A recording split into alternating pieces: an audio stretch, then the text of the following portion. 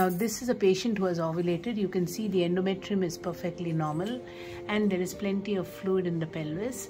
The right ovary, you can see this is the right ovary, and with the right ovary you can see normal fimbria and there's fluid here. This is on the right side. So you can see very clearly the fimbria and the mobility of the fimbria.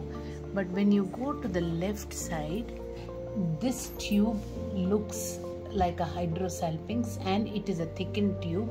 So here is the closed end of the tube and this is the thickened tube, and that is the ovary. So you can see on the left side she has got an ovary that has ovulated and a large hydrosalpinx with a blocked tube. This is a clubbed fimbria. So it's very obvious just looking at, because of the presence of fluid in the pelvis, you can actually see that the left tube is closed. The right tube on the other hand is open with normal appearing fimbria. This is a diagrammatic representation of the free floating fimbria, which you can see.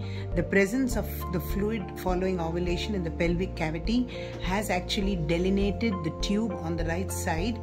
These are follicles that ovulated, so the fluid is sort of actually delineating the fimbria very clearly as depicted here. And if you can see on the left side, this is the tube which looks like a hydrosalpinx with a blunt fimbria, and that is the ovary that ovulated, and that is the fluid. So presence of fluid is a good base on which you can delineate the tubal pathology post-ovulatory.